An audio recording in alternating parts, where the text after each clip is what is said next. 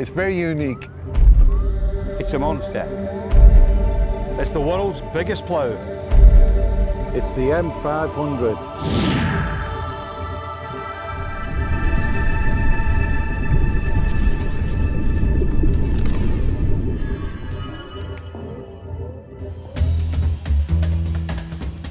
The M500, when I first saw it, I was very impressed. I've worked with ploughs for 20 years, and this is the largest plough I've worked with, or indeed ever seen. The M500 is a large multi-pass plough. It's got the capability of a 2.5 metre trench depth with a two-pass operation, and it's got an 85-tonne cradle lift capacity. So that's very unusual, and there is not probably one in the world that's comparative with it.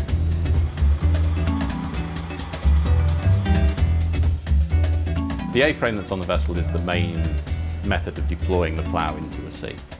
So it lifts the plough off the deck and lowers it into the sea, down on the sea.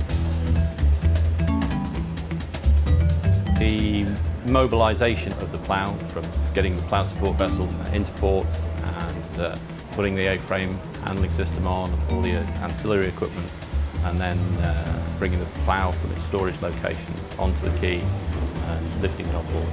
Generally takes 4 to 5 days, depending on how the progress goes.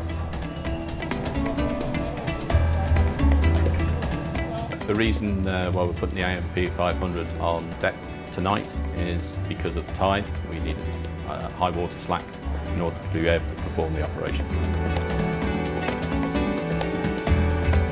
It's always a quick operation. It's quite surprising. There's a lot of preparation involved.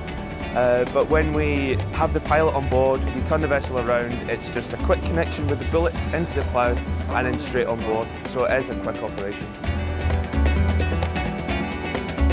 Here's some figures about the AMP 500. It weighs 200 tonnes. It can operate to a maximum depth of 1,000 metres. The speed that we can trench at is dependent upon soil bed conditions, but we generally limit ourselves to a maximum of 1,000 metres an hour, and we can create a trench up to 2.5 metres deep.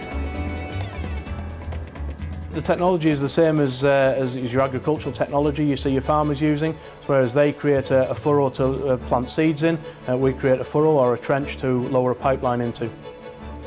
So as the plough is lowered through the water column to the seabed, it's landed astride the pipeline. The pipeline's then engaged with the grabs on the fore and aft end of the plough, which raise the pipeline into the body of the plough and engage it within the rollers.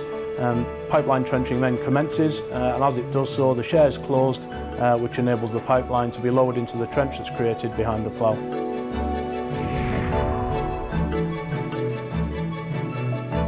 The next step is we're going to connect the umbilical to the plough. And once we get communications from the plough to the control van of the AMP 500, then we'll perform what's called a wet test.